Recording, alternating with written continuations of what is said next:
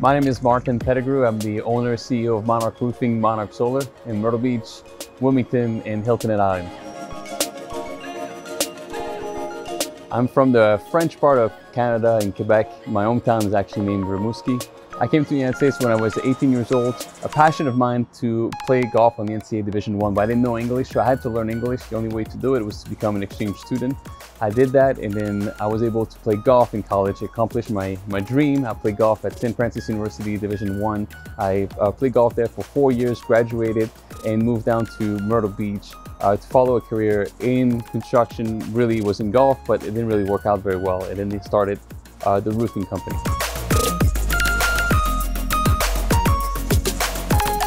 I started working at night. I was parking cars at night as a valet. I worked 2, 3, 4 nights a week. It was great money. It was awesome. But I learned something very important there is whenever I was parking cars, I started meeting people that had really nice trucks, they had Hummers, they had F-350s, and I was really curious to find out what they were doing because they were about my age and they were living the dream. They were like rock stars to me, and they were all contractors. Sales guys drive 4-door. Most of them is F-150s. We got a little bit of Chevrolets, but they're all 4 doors. Then the box truck, that's for marketing division. We have a couple box truck for repair crews for all the tools. The vans is hard, unless you have a high top, it's hard to fit them all inside of it. But we have over 100 trucks and they all wrap Monarch Roofing. That's probably, we talk about branding. It's probably the best way to brand because when we get to meet somebody, they've seem to have seen us before. So it's metal covered. There's a filler in between. You're right, there's a bit filler in between, but there's metal on both sides.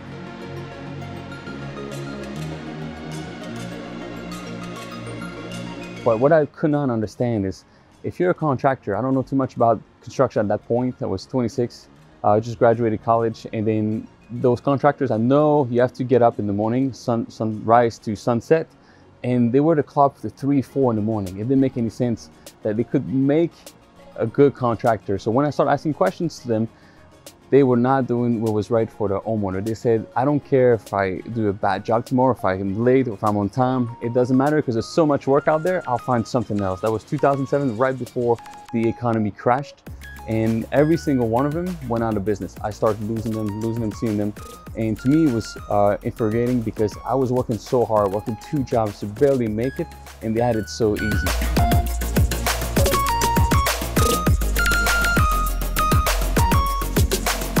I started doing construction, and over the years this phrase became our motto. It was to take the con out of contractor. It makes so much sense to bring professionalism into our industry, and that's what I'm passionate about. I'm obsessed with our customer. I want to do what's right, and the entire team at Monarch is just focused on this, what we got to do to serve better our communities, our homeowners, by doing what is right and giving the customer what they deserve, the best.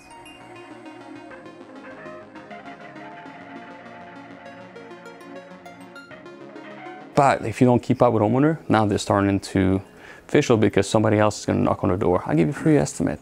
So if we don't keep close with them, then they're going to go somewhere else. So if we can control this from the inside, it's a lot easier to send a text message or email from the inside. Then the outside salesman can just go appointments and appointments and appointment, can go to 8, 9, 10 appointments. Not you, like you have some follow-up, some more inspection or presentation, but instead of going 3 appointments a day, you can go to 10 appointments a day. Who's going to win? The one that does 10 appointments, right?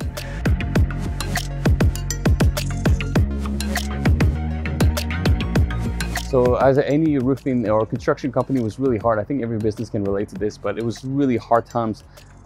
We could not really find any job because recession just hit. So I think it came to me still to this day that I'm really humble and really hard working through all my action. But the first job we ever got, I was really proud of. It was a $33,000 metal roof.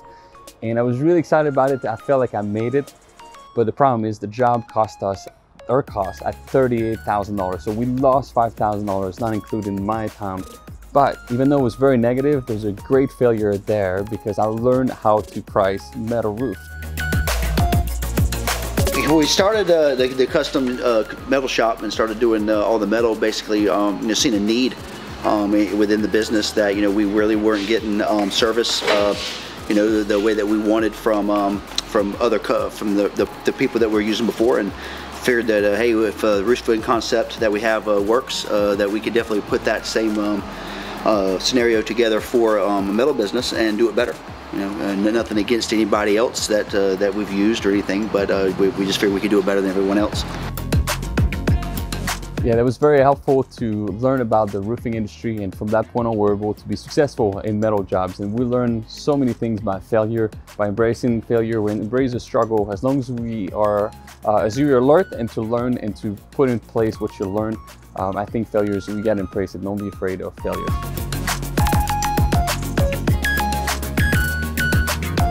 You got to be in it though. It's easy to delegate. People talk about delegation all the time.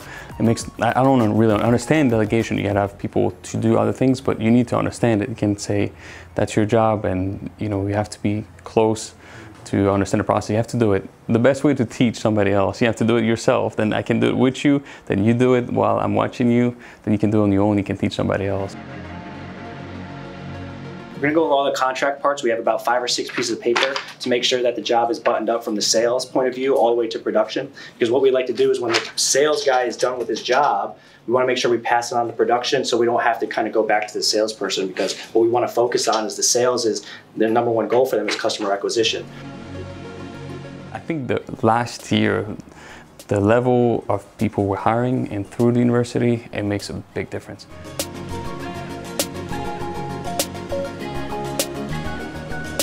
We have 3 locations: Wilmington, North Carolina, Myrtle Beach, South Carolina, and Hilton Head Island.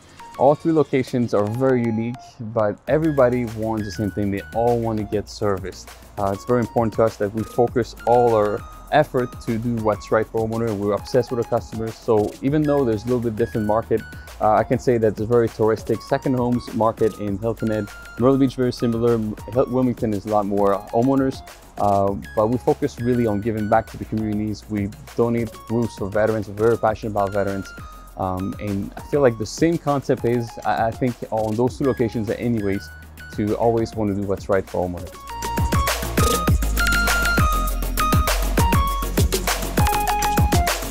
The past year has been very challenging, I think, for all industries. The roofing industry came through a different mindset because we thought it was going to slow down, and actually was busier than ever. There was a lot of storms, a lot of wind damage, a lot of a little bit of hurricane, but especially hail damage. But what we've been able to do, and we got really lucky, is when COVID hit, we thought it was going to be, everybody's panicking because we don't know where it's going, but it was a perfect opportunity for us to start hiring people because the unemployment rate went really high, and that was a perfect opportunity for us to start attracting people in our industry. The service industry was struggling a lot, and we took advantage of this. We hired a lot of people. We start training, we start a school, and we start hiring more and have recruiters so we can really pick the best talent to join our company. So it was a good opportunity through a challenge to adapt and to make the most out of a year that should have been negative. It was very positive.